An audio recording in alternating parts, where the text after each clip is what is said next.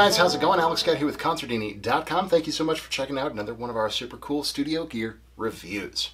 Today, we are taking a look at the Mooer Black Truck, a combined effects pedal sent to us courtesy of the guys at Mooer. So right off the bat, thank you very, very much to the team at Mooer for sending this over. They also sent over the Red Truck, which is a very, very similar pedal, very similar layout, but somewhat different in its tone, which we're going to talk all about that in this lesson. I just finished reviewing that one. Now I'm going to take a look at this one, kind of compare and contrast the two. So if you haven't seen the Red Truck video yet, definitely go check that one out, and be sure to subscribe to the channel, so in case Mooer sends us any more pedals, you can check those out too.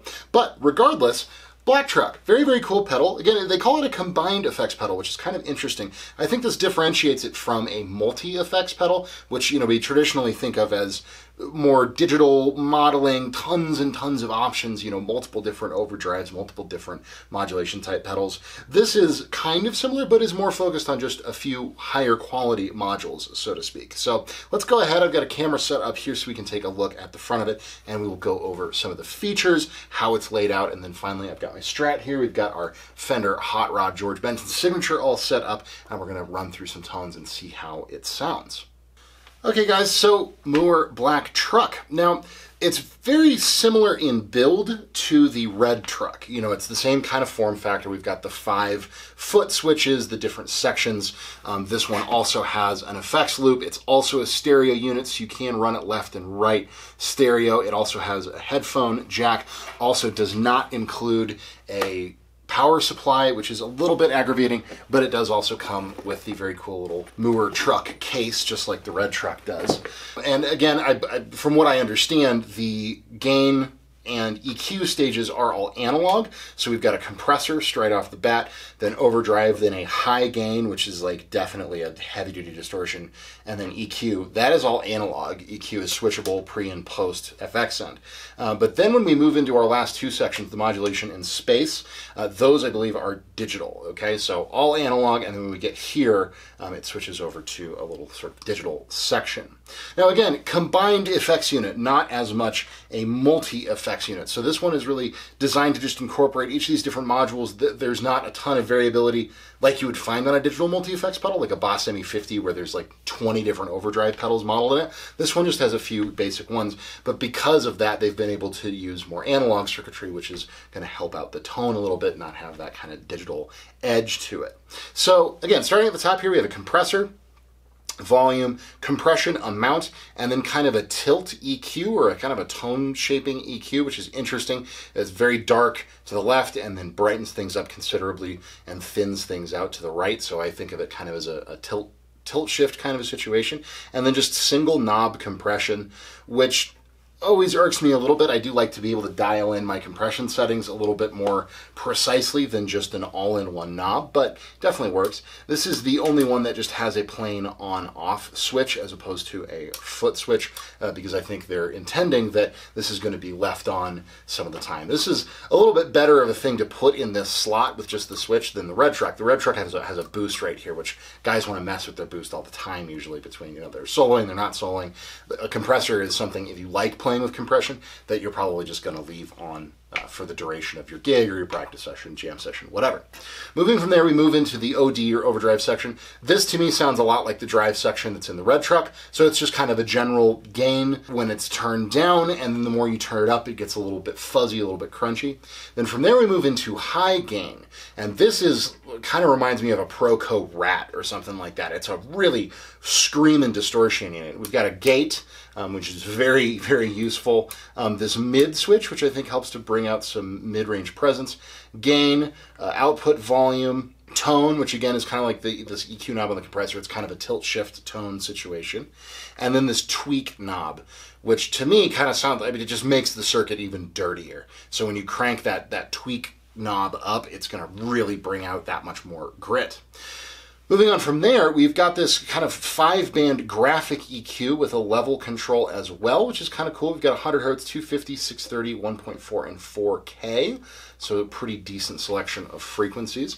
And again, that is switchable pre and post effects loop. Now, that is where the analog circuitry ends. Moving over here to the mod and space categories, we move into digital territory. So the mod is a combination phaser, tremolo, flanger, depending on what you select. We have color and range, which basically just affect the intensity of the effect. They kind of do different things on each one. When we get into actually playing around with stuff, you'll see what exactly they do. It's kind of an interesting way to lay out modulation effects, but it makes sense once you get used to it. And then rate, obviously pretty self-explanatory. And then we do have a tap for all of this, a tap tempo, so you can sync very, very easily. And this is how you kind of control your secondary rate or your sync. Which is very, very handy. Then from there, we've got this very cool space section. And this is basically combined of a delay, a reverb, or both at the same time. And the reverb sounds really, really nice. It's a very ambient style reverb. So it's sort of like a hall or a plate. It's definitely more in that direction than like a spring reverb, but you can crank the decay out to like 15 plus seconds. So it's nice for very ambient type reverb tones. And the delay is very, very simple. You've just got a time knob, a feedback knob, and a mix or level knob. And that's pretty much all there is to be said about the delay. It's sort of somewhere in between an analog and a digital delay. It's pretty clean. There's not a ton of character to it, but it still does sound nice. And I think that the way that they've integrated those two effects into this one little section here is pretty cool. Now, I do find the flow interesting, and this is the same with the Red Truck, where they're labeled 1 through 5 going this way, starting with the reverb, but you actually run through the pedals sort of backwards. You come into the compressor, then overdrive, gain, EQ, and then into the modulation and reverb, which is how it should be in terms of how we normally order effects.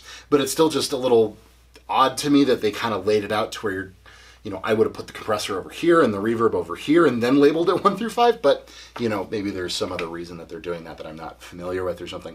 But in any case, again, we've got our Fender Hot Rod George Benson signature setup. We've got an Octave Mark 319 large diaphragm condenser on the cone, running into a Neve 1073 preamp. Got a Line 6 Variax, but I've just got it set up as a Strat right now, so pretty standard Strat tones. So let's go ahead and play around with some of the features on the Black Truck and see how it all sounds. Okay guys, so just a little clean first. That's 4th position, 2nd position.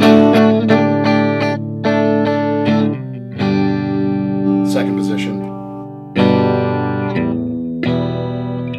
So first of all, we have this compressor. Turn our volume up a little bit. Right now I have this EQ knob set flat and compressor right at noon. Without, with. And we can really crank the compressor. And just get a ton of sustain and like pop if you like that sound. I'm really not a huge fan of playing with compression, but in how this pedal works, it's kind of interesting because it actually ends up becoming an important part of your gain staging. There's a lot of ways to gain stage these first 4 sort of modules because you have pretty much gain and tone sort of on all of them. For the compressor, we have compression and volume into the next one. Overdrive, we have gain and volume, and then high gain, we've got gain and volume, and then we've got a level on the EQ. So you have like 7 gain and or drive and or volume knobs between those 4 modules. So you have a lot of options to gain stage it and kind of drive each section differently, but you're definitely going to want to be aware of that because you can get into like crazy loud or too quiet pretty easily. So we'll leave the compression on just a little bit. We'll leave it about 50% across the board. Now let's kick in this overdrive here, and here's first of all without any gain.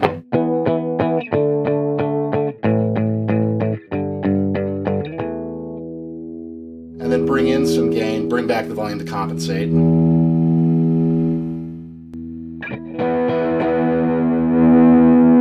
we'll also open up this tone knob a little bit.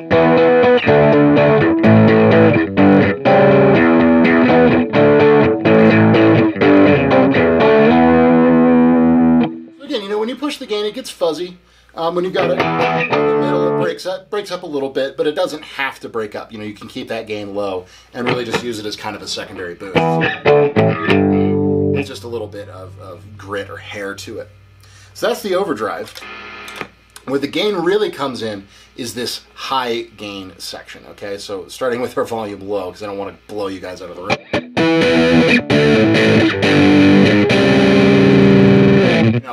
Really, really gnarly. And that's with the gain at 50% and the tweak at 50%. If we really open that up and then open up that tweak kind of circuit,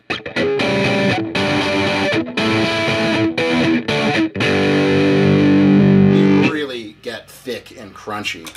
Kick in the overdrive. Then this is where you have to start being really careful with all your volume.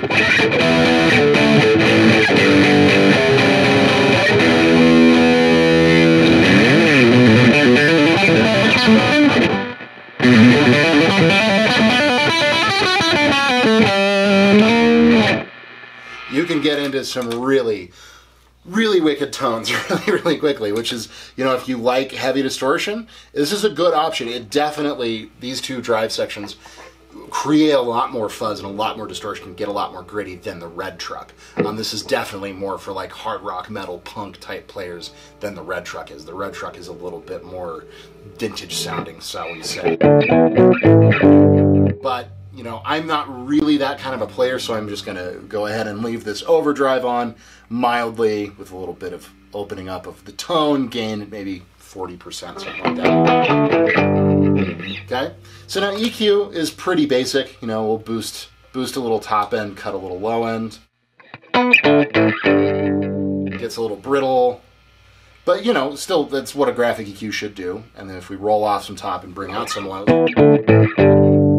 nice and thick. So good sounding EQ. And definitely, you know, I could see this EQ being very, very useful for more kind of technical EQing stuff. If you run it post effects loop, you're running it out to some pedals, or you are using some heavier gain stuff and there's some nasty frequencies, this will let you dial out some of those common frequency areas that can be problems, you know, 1.4K, 4K, where you can get some of that nasty distortion buildup.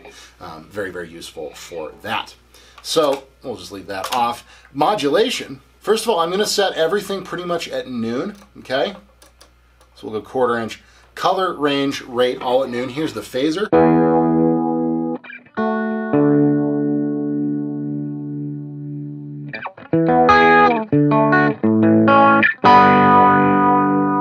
a nice kind of classic phaser sound.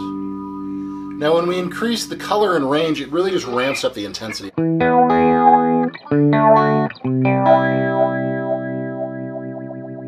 Now, the rate isn't nearly as fast as the rate on the modulation section of the Black Truck, which I think is good. The modulation section on the Black Truck almost turns into like a ring modulator if you push it too hard. Gives you this kind of nice black hole sun kind of a sound with the phaser. Now the tremolo is really good for seeing what these color and range things do. So with the tremolo, our range becomes the depth of our tremolo. So maxed out, we've got full depth on the tremolo. And then when we bring it back, it's much, much, much more mellow. And then the color changes the shape of the tremolo. So when it's all the way to the left, it's a very sine wave type tremolo. And then when you push it over towards the left, towards the right, excuse me, you get a very square wave.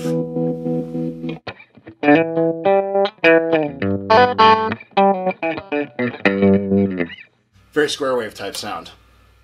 Finally, we've got a flanger.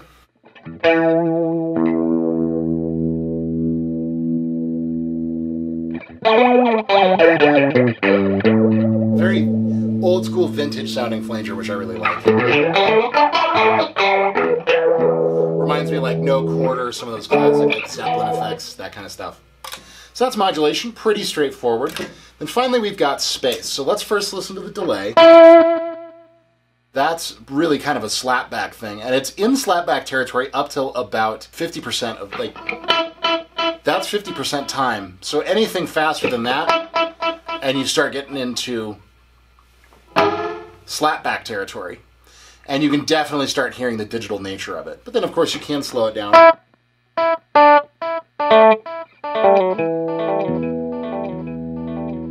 And if you really start to push the feedback,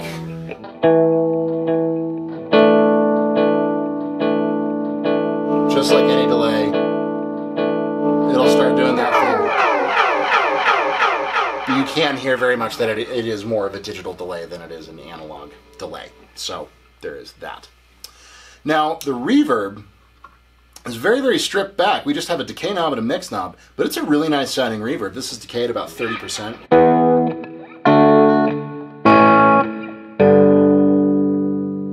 And if we push the mix a little higher, and we push that decay out to like 80, 90, 100%,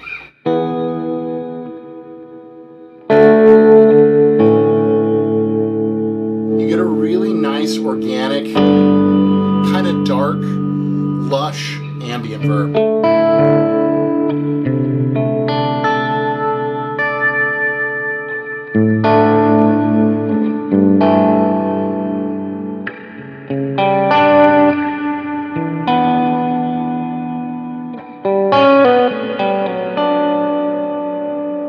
And you do have the option to bring in the delay at the same time, which is really, really nice.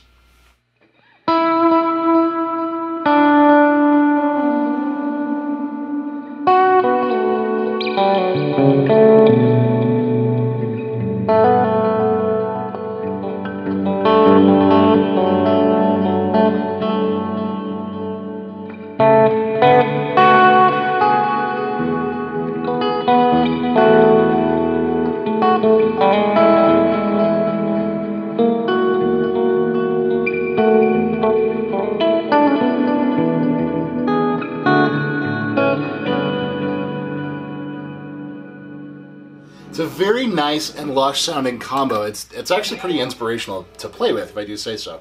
And I've got to say, it's kind of interesting to me that they would include that reverb with this level of gain and distortion, because like this whole half of the pedal, to me, just screams metal, hard rock, punk, that kind of stuff. This half of the pedal is a lot more ambient. The fact that we can set this tremolo up to be very square wave, like that always makes me think of very like electronic type sounds, you know, whether you're doing more electronic music or what have you. That's really what that style of tremolo reminds me of. And then, of course, you've got this big ambient reverb and this delay that you... It's a very... This side of the pedal is very ambient and very kind of lush sounding. This side of the pedal is all about like raw gain and fuzz and distortion and overdrive and all this kind of stuff. So that's interesting to me. You know, it's definitely a different approach than the Red Truck. The Red Truck felt a little bit more unified. You know, you had a lot more options in terms of the reverb, but then the gains were dialed back a little bit. The Red Truck felt very much like an all-arounder, you know, kind of a beginner, newcomer type pedal, where it's like, hey, I'm interested in expanding my effects collection, my pedal collection, but I'm not sure which direction I want to go. I want to be able to try out a number of different types of pedals that I could go down the road and buy dedicated units of, or, you know, dedicated pedals for that particular sound, tremolo or chorus or whatever, or a shimmer verb if you like that, because it did have a shimmer verb on it. But this one, by contrast, is just very unusual, because like that reverb to me, because it's so ambient, it's a good sounding verb, but that's really where it shines. So it's like, I would look at these and say, wow, these would be great for somebody who's really into like ambient stuff, shoegaze stuff, real spacey sounds. But then if you're that kind of player, I don't think you're going to be using this insane, you know, high, you know, kind of 1980s hair metal sound. Those just don't go together for me. I think the individual sounds on this pedal are a little bit higher quality than the Red Truck. Like, that's a good sounding heavy distortion if you want that. The compressor seems to behave pretty well. The EQ sounds real nice and has good frequency points. Modulation is pretty solid. I'd say that might be the weak unit, the weakest of the 5 or the 6 here. And then that reverb really sounds nice. You know, I could see myself using that reverb in a lot of different situations. But again, there's a bit of a disconnect for me, and like, you've got this amazing, insane distortion and then this really great ambient reverb. Those don't really go together, and if you tried to play them together,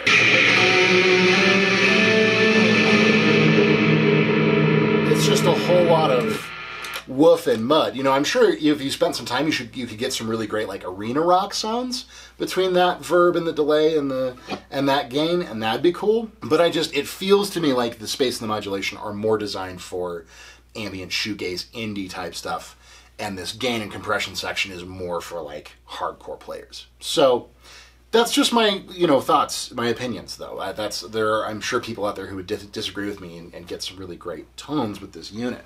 It retails for, I think, around $250 or $300, something like that.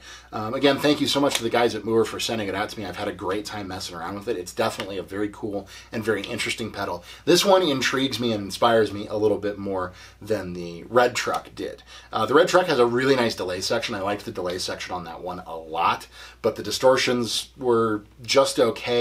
The boost was just okay. Again, I didn't like that they put the boost up here where it had a switch, because boost is like for soloing, right? You kick it in for a solo and then you kick it out. And so having that little switch for a boost didn't make a whole lot of sense to me. But in terms of just the quality of each module, I think the Black Truck shines a little bit more than the Red Truck does. And I find that reverb really inspiring. And if I needed to track some really high gain, heavy duty stuff, I would definitely use the heck out of this high gain and overdrive section. Those are pretty versatile, especially when you get into the tone shaping features and stuff like that. They're good distortion sounds. So there is that. But regardless, what do you guys think? Have you used the Black Truck or the Red Truck? Have you used any other units like this that you prefer more, or would you like to own these? Whatever your thoughts may be, definitely stick them in the comments down below. Again, big shout out to Mooer. Thank you guys so much for sending me these pedals. Really, really dig them. Definitely going to find some ways to integrate them into my workflow, so I'm looking forward to that. In any case, my name is Alex Scott with Consordini.com. If you guys haven't subscribed to the channel, please do so. Click that notification bell to stay up to date with our new videos. Give this video a like or a share if you enjoyed it. But regardless, I will see you in the next one. Thanks.